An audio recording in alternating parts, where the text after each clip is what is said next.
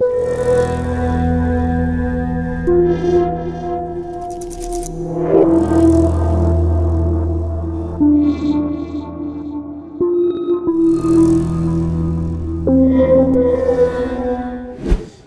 prijatelji, večeras ćemo na vaš zahtev obraditi jedan slučaj koji se desio 2016. godine u Kraljevu. Po meni, vrlo zanimljiv slučaj. A šta se zapravo desilo te 2016. godine? 5. juna, negde oko 18 časova i 30 minuta, zazvonio je telefon u dežurnoj službi policijske stanice u Kraljevu. Javio se jedan građanin iz sela Sirča, koja se nalazi u blizini Kraljeva, 10 km, i prijavio je da je u njegovom komšiluku došlo do pucnjave i, kako pretpostavlja, smatra da je u toj pucnjavi ubijena Jasmina Mijailović.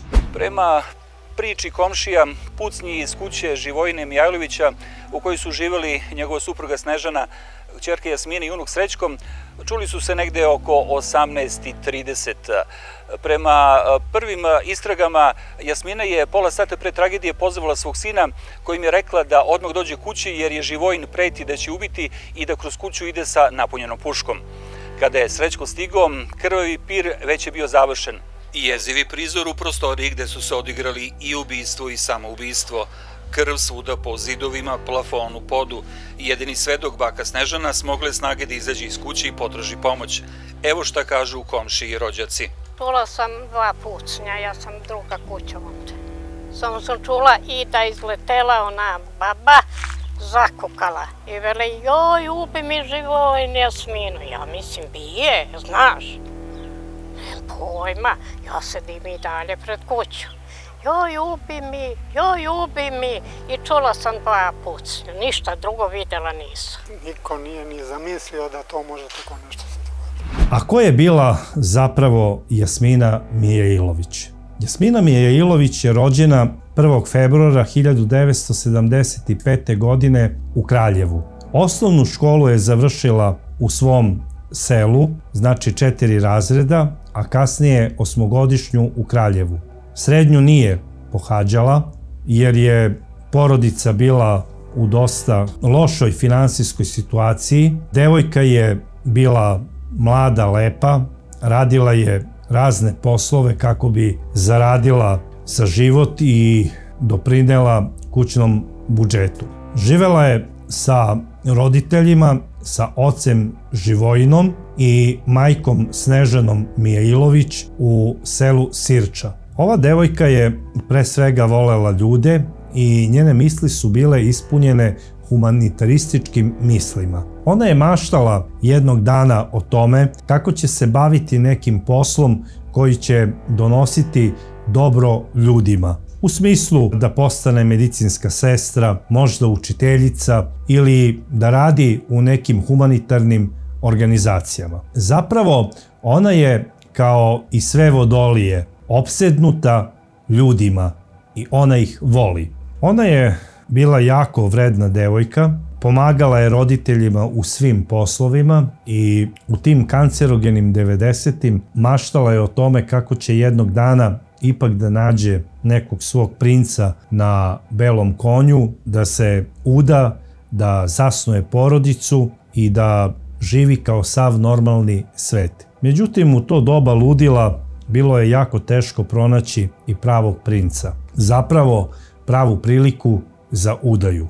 Ona se zabavljala sa jednim dečkom, ostala je vrlo mlada u drugom stanju, međutim, ta veza nije mogla dobro da funkcioniše iz razloga zato što njen otac Živojin nije dozvoljavao njenu udaju u smislu da ona ode iz kuće jer je bila jedinica i smatrao je da ona treba da dovede svog muža kod njih u kuću i da taj njen budući muž malte ne preuzme i njihovo porodično prezime. Zapravo, on je smatrao da je njemu potreban zet u kući. I upravo to je u stvari najverovatnije glavni razlog i nastanak tog problema zbog koga je Jasmina, kada je ostala u drugom stanju sa svojim dečkom, ostala kod kuće, nije se znači udala i otišla kod budućeg muža. Iznela je tu trudnoću, rodila je i postala je vrlo mlada samohrana majka. Tada je imala samo 16 godina. Na veliko oduševljenje njenog oca, kuća je dobila muškog naslednika, zapravo unuka. Dali su mu ime Srećko i upisali prezime Mijailović. Srećko je bio jedna prelepa beba, rastao je okružen ljubavlju, bez obzira što se u tom periodu i u tom vremenu mnogo toga nije imalo, za njega je moralo da bude sve. Porodica je radila, funkcionisala, svi su radili neke poslove, primala je naravno i te dečje dodatke, socijalne pomoći i tome slično, ali je za dete uvek moralo da bude i lepih igračaka i slatkiša i svega. Srećko je odrastao kao dete okružen ljubavlju i pažnjom. Njegov deda Živojin u njegovim očima prilikom odrastanja ne samo da je bio deda kako je bio u pravom smislu, već je malte ne predstavljao za njega i očinsku figuru. On je bio dete koje je smatralo svoga dedu za pravi stub i pravog nosioca njihovog domaćinstva. Zapravo smatrao ga je za glavu njihove porodice, što u principu Živojin u tom trenutku i jeste bio. Njegov deda Živojin je svom unuku Srećku govorio razne priče iz davnina, iz davne prošlosti, o Marku Kraljeviću i o drugim epskim junacima. Zatim mu je pričao o nekim novijim događajima. Govorio mu je: sine, u životu je najbitnije da budeš pošten i da imaš čist obraz. I kada budeš odrastao jednog dana, deda će ti pokloniti svoju lovačku pušku i kao svi mladići u selu bit ćeš i ti lovac. Dok je Srećko slušao svoga dedu malte ne trepćući, njegova majka Jasmina za to vreme je morala nekada i po ceo dan da radi u firmama koje se bave održavanjem higijene, znači radila je na njen zahtjev i po 2 smene kako bi što više doprinela kućnom budžetu i kako bi bilo novca za njeno dete, za školovanje i za sve ono što treba. Naravno, prolazilo je vreme, Srećko je išao i u osnovnu školu, kasnije i u srednju, majka je za sve to vreme radila i Srećko je izrastao u jedno predobro i prepametno dete. Srećko je imao sve osobine jednog budućeg dobrog čoveka. Pre svega imao je ljubav koju je dobio od svoje mame Jasmine i ona ga je naučila da voli sve ljude. I zato je bio i omiljen među svojim drugovima u srednjoj saobraćajnoj školi Nikola Tesla. Jer majka je govorila: sine, ako ja nisam završila školu koju volim, ti moraš završiti ono što želiš. Naravno, Srećko je od svoje majke dobio još jednu osobinu, a to je da poštuje zakon i predstavnike zakona. I ovaj mladić je od svoje mame poprimio vaspitanje da voli pre svega policajce i oficire. I maštao je da jednog dana, ako mu se ukaže prilika, možda postane i policajac. A za to vreme on se trudio, još kao omladinac, da uvek bude pri ruci raznim organizacijama koje se bave nekim vidovima bezbednosti, ljudima kojima je to neophodno u Kraljevu i okolini. I naravno, Srećko je bio i angažovan odmah posle njegove srednje škole u spasilačkim jedinicama civilne zaštite, kada se desio jedan strašan zemljotres 2010. godine. Taj zemljotres je bio zaista strašan, desio se oko 2 časa posle ponoći, imao je blizu 7 stepeni Richterove skale i možete da zamislite kako je to strašno kada vas jedan takav zemljotres u 2 ujutru u onom najlepšem snu probudi i ne znate da li ste imali noćnu moru ili se dešava urušavanje čitavog sveta oko vas. U jednom selu u okolini Kraljeva, u blizini i ovog sela Sirče, zapravo i bio je epicentar ovog zemljotresa. Tu je jedan bračni par poginuo i to možete da zamislite način, jer se cela kuća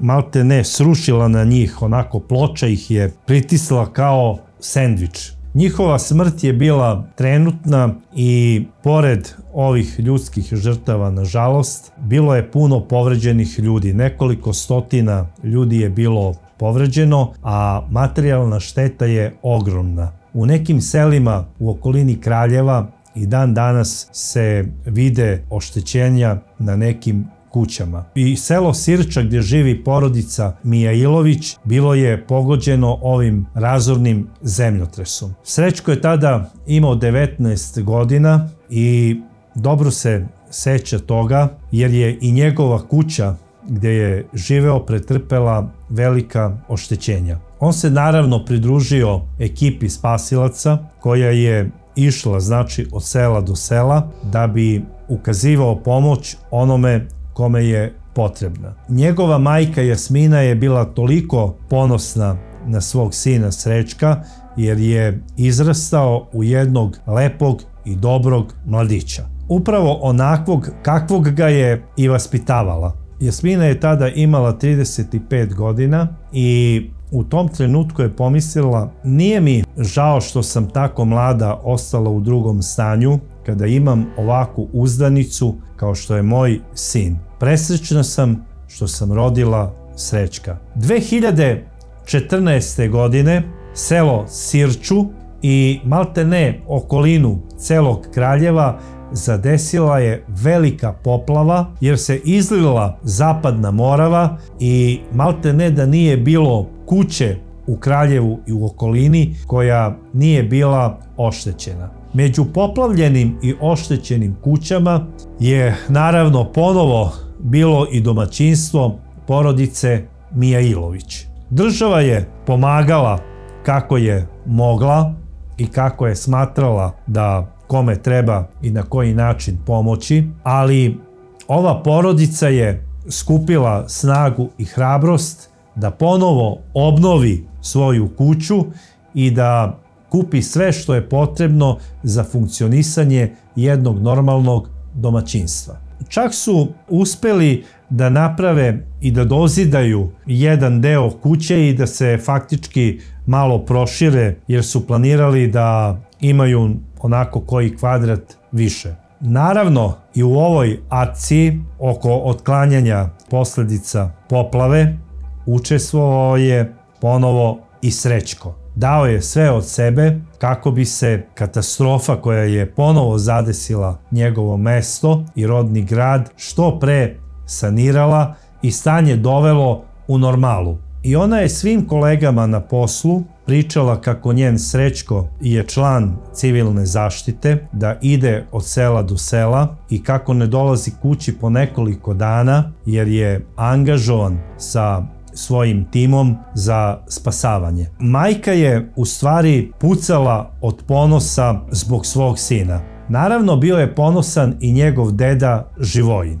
Živojin je baš u tom periodu otišao u penziju. Mislio je da će sada njegova penzija doprineti još boljoj materijalnoj situaciji njegovog domaćinstva. Međutim, nikad dva dobra ne idu zajedno i ova porodica je doživjela jedan peh jer domaćica Živojinova, znači supruga Snežana, dobila je neku neurološku bolest i morala je redovno da posećuje psihijatrijske ustanove. Nekako se povukla u sebe, nije volela druženje ni sa kim, ali na neki način je osjećala zadovoljstvo i sreću što je njena kuća ipak u nekom harmoničnom stanju, jer i unuk Srećko ubrzo počinje da radi u firmama za obezbeđenje. Da bi posle nekog izvesnog vremena dobio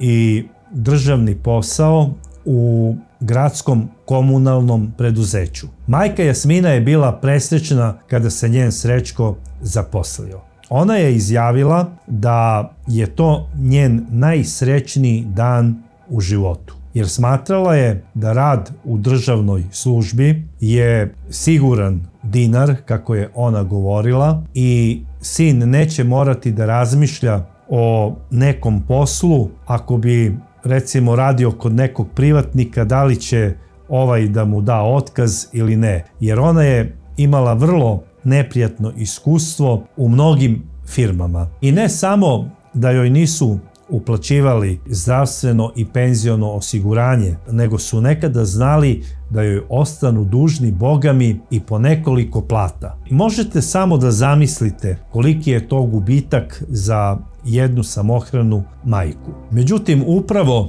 u tom periodu Jasmina nalazi dobar posao. Zapravo i dalje je posao vezan za poslove održavanja higijene, ali je firma bila dobra, uplaćivali su joj radni staž, redovno platu, bila je zdravstveno osigurana i bila je prezadovoljna i timom sa kojim je radila, a naravno i sa gazdom. Počela je da radi u građevinskom preduzeću Nikolić u Kraljevu kao higijeničarka. Međutim, Jasmina ne samo da je radila u ovoj firmi, nego posle radnog vremena sa jednom svojom rođakom koja je isto radila sa njom u tom preduzeću, one bi ugovarale honorarno posao da čiste ljudima lokale, firme ili stanove, kome je šta potrebno, bez obzira da li je to radni dan, da li je to neki praznik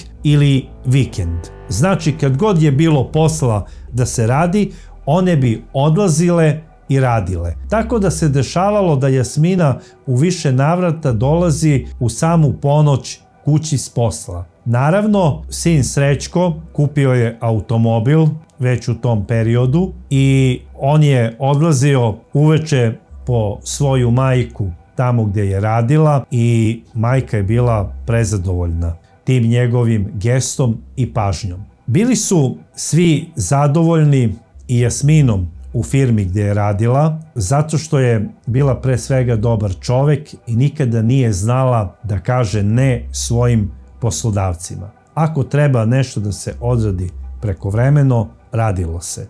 Naravno, oni su joj za to uredno i plaćali, a ona je bila radnik na koga se uvek može računati. Međutim, nekako u tom periodu i pored toga što je finansijska situacija u ovoj porodici Mijailović postala zadovoljavajuća, znači krenulo je nekako sve na bolje, svi su bili zadovoljni osim njenog oca Živojina. On u tom periodu dobija simptome neke bolesti, najverovatnije demencije, i počinje da se čudno ponaša. U smislu, zašto tako dolaziš kasno kući, gde ti to ideš, s kime se ti to viđaš i mnoga glupa pitanja koja je upućivao ćerki Jasmini i samo njemu znanih razloga.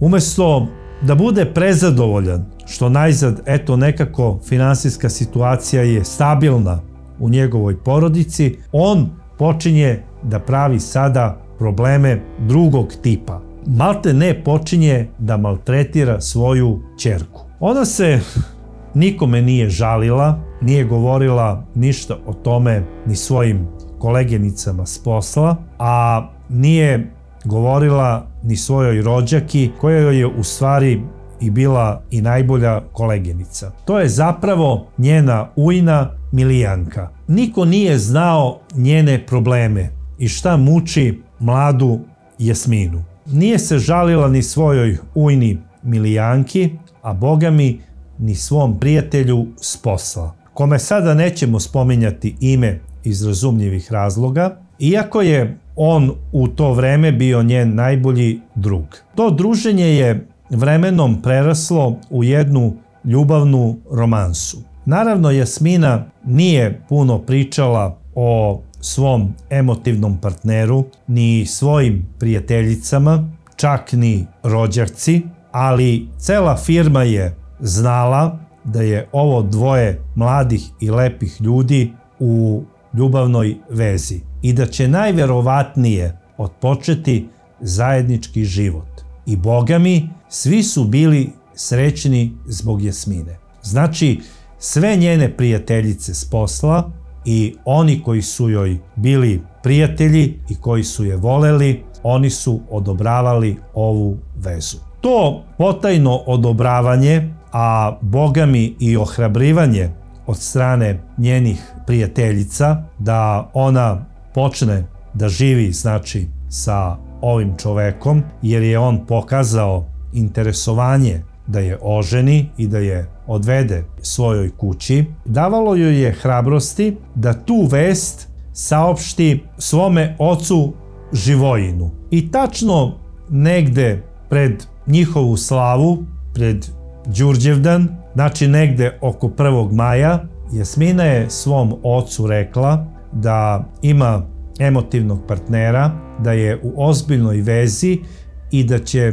možda da donese odluku da se preseli kod njega. Na njeno opšte iznenađenje i zaprepašćenje, Živojin je reagovao malte ne kao neko ko je izašao ko zna sa koje psihijatrije. Ta reakcija je bila toliko burna da je ona u jednom trenutku mislila da će je otac zadaviti. Bila je prosto zaprepašćena. Prilikom te svađe ne samo da je bila prisutna i njena majka Snežana, već je bio prisutan i Srećko. I majka i Srećko dali su podršku Jasmini. Živojin nije znao od besa više šta da radi, otišao je u svoju sobu i vratio se ni manje ni više nego sa lovačkom puškom. I rekao je: slušajte sada, svi vi, ako Jasmina ode iz kuće tamo kod tog čoveka, ja ću je ubiti. Jer takvu nezahvalnost od ćerke ja neću da trpim. Ne samo što želi da ostavi bolesnog oca, nego hoće da ostavi i bolesnu majku. Ko će o njoj voditi računa? Ako ti, Jasmina, odeš iz kuće, mi ćemo pomreti. Kako te nije sramota? Srećko je rekao: dobro bre, deda, šta mašeš tom puškom?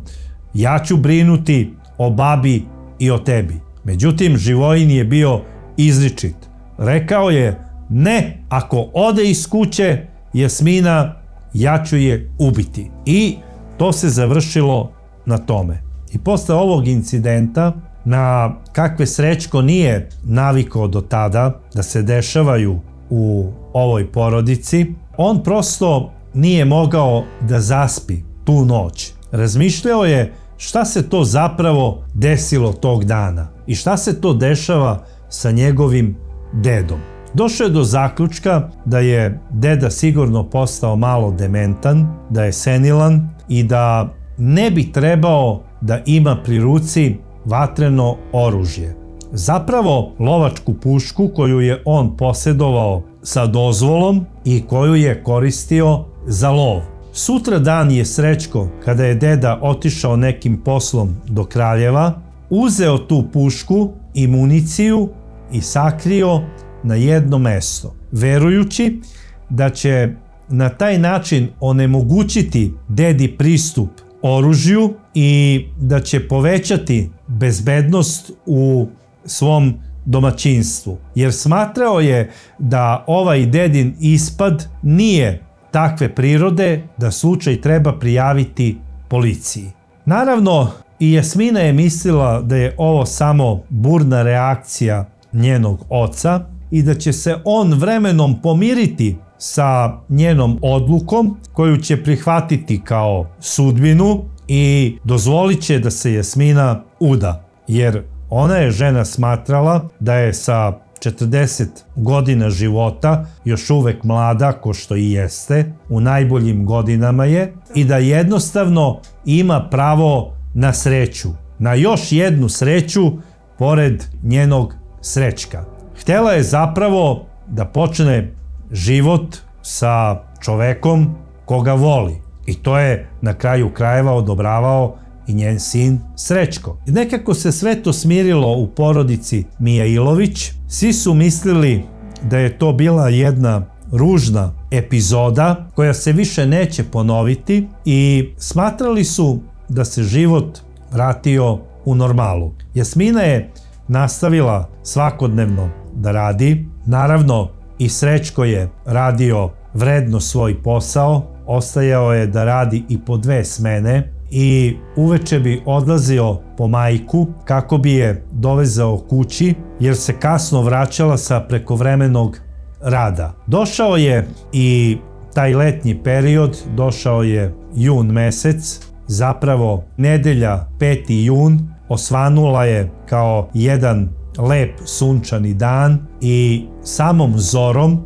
malte ne pre nego što su svi ustali, Jasmina je po dogovoru otišla da se nađe sa svojom rođakom Milijankom kako bi otišle na jedan ugovoreni posao čišćenja jedne kuće. I to je i uradila.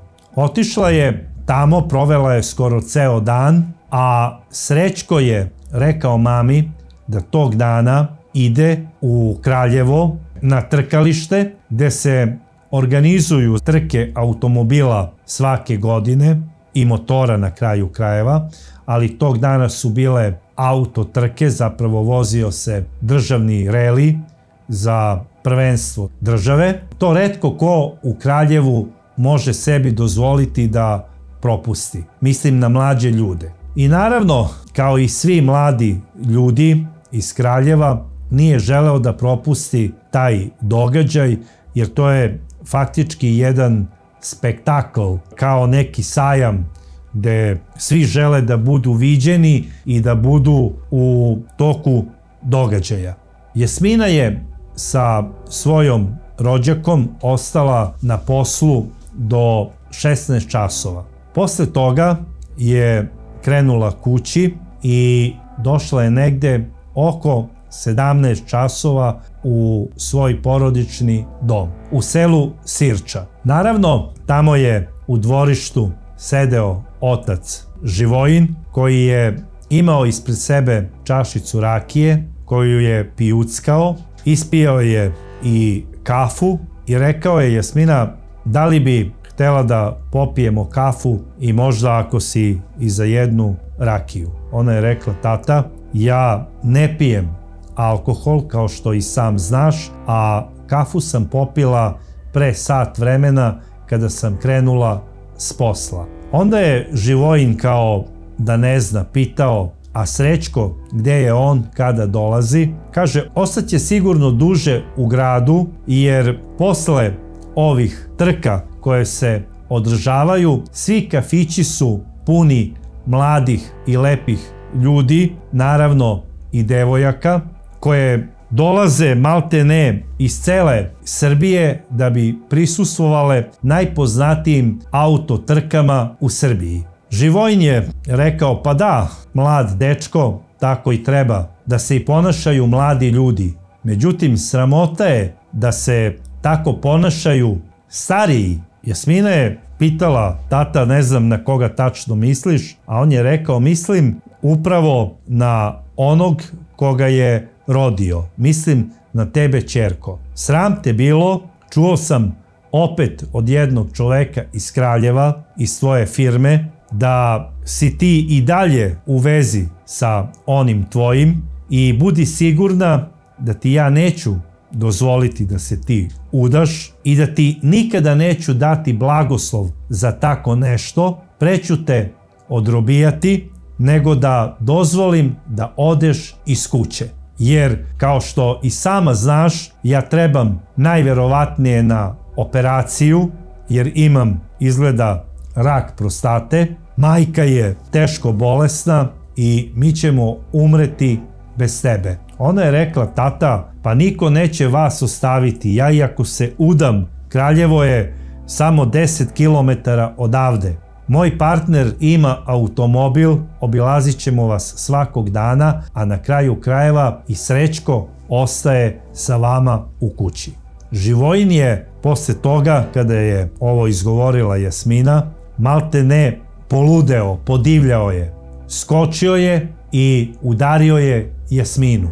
Jasmina je utrčala u sobu, znači u dnevni boravak, gdje je na kauču ležala njena majka Snežana i koja je u tom trenutku pratila jedan od TV dnevnika. I dok je Jasmina pokušavala da objasni svojoj mami kakva je to galama bila napolju i oko čega se svađala sa ocem, zapravo zašto je on vikao na nju, Živojin u tom trenutku ulazi sa onom istom lovačkom puškom i kaže: Jasmina, ja sam krajnje ozbiljan, da li ti želiš da se udaš i po cenu sopstvenog života? Ona gleda svoga oca u oči i kaže: da, udaću se i ne samo da ću se udati, nego još večeras odlazim iz ove kuće. I u tom trenutku se okreće i počinje da traži broj na mobilnom telefonu da bi nekog pozvala. Zapravo ona je pozvala svog sina Srećka, koji se u tom trenutku još uvek nalazi na auto trkama gde se očekuju finalne trke koje se voze u tom vremenu. I zvoni mu telefon, on se javlja i majka kaže: sine, deda je poludeo, hoće da me ubije. I u tom trenutku se prekida veza. Međutim, Srećko je bilo jasno da mora odmah da krene kući, jer je u pozadini razgovora sa svojom majkom čuo i glas svoga dede Živojina koji kaže: presudit ću ti ovog trenutka. I pokušava da dobije majku na telefon još jednom, telefon zvoni, ali se niko ne javlja. Posle drugog takvog bezuspešnog poziva, Srećko je bilo jasno da mora odmah da krene za Sirču svojoj kući. Nije mislio da će se desiti nešto strašno, ali je hteo da dođe da bi smirio svađu između svoga dede Živojina i majke Jasmine. Bio je ubeđen da će se njih dvoje svađati možda recimo naredna 2 sata. Izvinio se drugarima, seo u automobil i krenuo punim gasom kući. Međutim, nesrećni Srećko nije ni znao da je onaj prekid veze bio zapravo stisak ruke njegove majke, koja je to uradila malte ne kao posljednji trzaj u svom životu, jer je njen otac Živojin sa samo 2 metra razdaljine ispalio projektil sačme u njena leđa. Ova nesrećna žena je odletela čitavih 2 metra u vazduh. Napravila je kolut u vazduhu i pala na kauč koji je bio pored kauča na kome je ležala njena majka. To je scena kao iz nekog horor filma ili nekog najokrutnijeg gangsterskog filma kada se razračunavaju gangsteri u Čikagu. Zapravo, on je ovim hicem nesrećnu ženu malte ne prepolovio. Šokirana majka Snežana ustaje, istrčava napolje, trči ka komšiji koga je ugledala odmah preko puta, obraća mu se imenom i kaže: molim te, zovi hitnu pomoć, ludak mi ubi dete. U tom trenutku čuje se još jedan pucanj. Komšija, ne znajući šta se dešava, okreće odmah 192 i prijavljuje pucanje u njegovom komšiluku i najverovatnije Jasminino ubistvo. To se desilo u 18 časova i 30 minuta i pošto se to dešava sve u trenutku kada se održava i jedno veliko finale na jednom teniskom turniru gdje je pobedio naš igrač, komšije iz okoline ove kuće mislili su da neko puca od sreće, jer na kraju krajeva to je u Srbiji malte ne običaj. Svaka velika pobeda se proslavlja pucanjem u vazduh. I rekli su, evo opet ova deca pucaju, bacaju petarde i tome slično. Međutim, komšija koji je video nesrećnu Snežanu znao je o čemu se radi.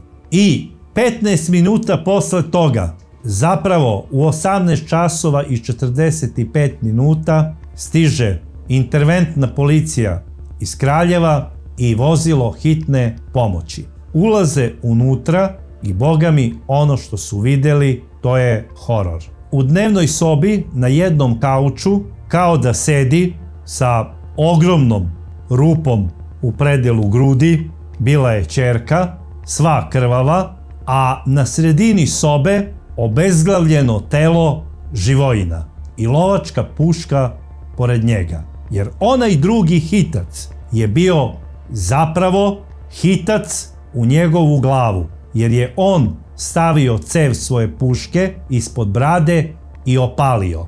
Kada su došli sudski veštaci i forenzičari, oni su naišli na prizor iz horora, jer je na plafonu dnevnog boravka bio njegov mozak, jedno oko i delovi lobanje. I dok je policija stavila onu traku zbog rađenja Uviđaja, stop policija i tome slično, stiže i Srećko. Čim je video veliku gomilu ljudi ispred njegove kuće, bilo mu je jasno da se nešto strašno desilo. Ali, boga mi, nije mogao ni da pretpostavi kakav je to užas. Kroz noge mu je prostrujao jeziv osjećaj prisutnosti smrti u blizini i bio je prosto ubeđen da u tom trenutku njegova majka Jasmina više nije živa.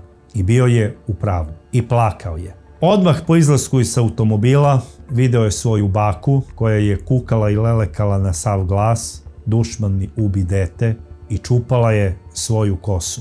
On je samo prišao, zagrlio je svoju baku Snežanu, čvrsto je stegao i počeo je sa njom da plače i da nariče na sav glas. Tu se ubrzo okupila skoro cela familija i celo selo. Policija je uradila uviđaj, tužilaštvo je zahtevalo da se tela prevezu u Kraljevo na obdukciju, da bi se tačno ustanovilo pod kojim okolnostima je nastupila smrt. Također je policija pokrenula jednu istragu šta bi mogao zapravo da bude motiv ovog svirepog ubistva, jer sutradan su dali samo kratko saopštenje za javnost da je otac hicem iz lovačke puške za koju je uredno posjedovao dozvolu ubio svoju kćer iz nepoznatih razloga. Istraga je u toku.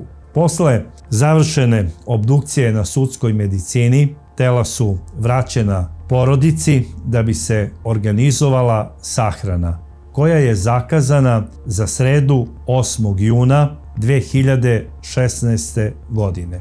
I otac i ćerka su sahranjeni na istom groblju, ali na sasvim različitim krajevima groblja. Zapravo, Jasmina je sahranjena na porodičnoj parceli sa obeležjima, sa sveštenikom, sa opelom i sa familijom.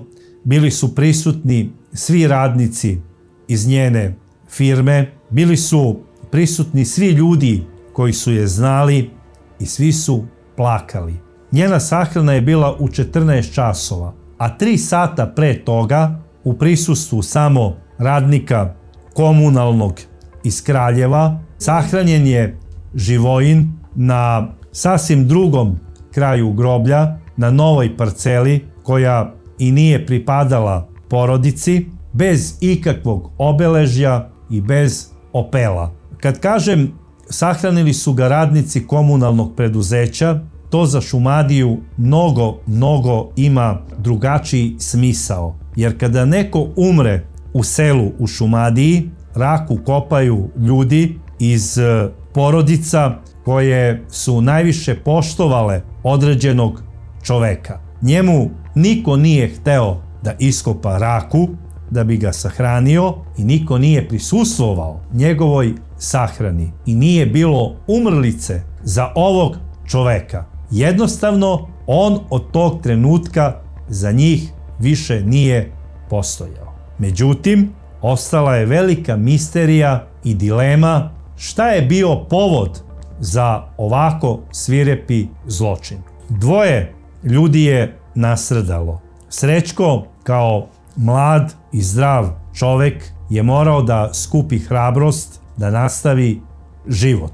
I to je i uradio. Majka Snežana, zapravo njegova baka Snežana, zbog prevelikog šoka zaglavila je na neuropsihijatriji i na lečenju u duševnoj bolnici. Nikada se nije oporavila od onoga što je videla u tom trenutku. I nije mogla da prihvati da je njena jedinica ubijena od ruke svog roditelja. I sada, u traženju motiva, tužilaštvo je kao pretpostavku navelo samo jedan motiv, a to je da je otac Živojin imao strah da ako ostane sam, bez ćerke, sa bolesnom ženom, da se neće moći starati oko supruge Snežane i da će biti i on u problemu jer je bolestan i da je zbog straha da ne umre od nebrige rešio da izvrši ovaj suludi zločin. U gomili femicida u Srbiji te godine 2016. ubijeno je 46 žena. Jasmina je naravno bila samo jedan od brojeva porodičnog nasilja nad ženama u Srbiji i femicida. Međutim, njegovo ponašanje je neshvatljivo sa tačke gledišta jednog roditelja, jer ma koliko da je čovek bolestan i da je u opasnosti od bilo čega, on ima samo jednu misao u glavi, da preživi njegovo potomstvo, da budu živa njegova deca i unučad. A u ovom slučaju imamo jedan potpuno suprotni slučaj, egoistični i, rekao bih, dosta narcisoidni postupak jednog oca koji je na kraju poentirao ubistvom i samoubistvom. A zašto? Da li zato što nije znao sam da isprži ni jedno jaje? Je li to bio razlog da ubije svoju ćerku, što je posle toliko decenija i godina jednog mučeničkog života kao samohrane majke konačno našla čoveka sa kojim će imati sreću? Zar je razlog možda mala penzija koju je dobio od države, pa sa tom penzijom živi polovina penzionera u Srbiji? Zar je razlog što u kući sa njim ostaje unuk Srećko u najboljim godinama svog života, koji planira da zasnuje svoju porodicu i naravno da se brine o svojim ukućanima, zapravo o dedi i o babi koji su ga odgajali sa majkom Jasminom, naravno? Ja apsolutno nemam objašnjenje za ovako nešto, a vi, dragi prijatelji, ako imate možda neki odgovor na ovakvo neprirodno ponašanje jednog oca, molim vas, kao i dosad, napišite mi u vašim komentarima. A do sledeće čudne priče ja vas pozdravljam.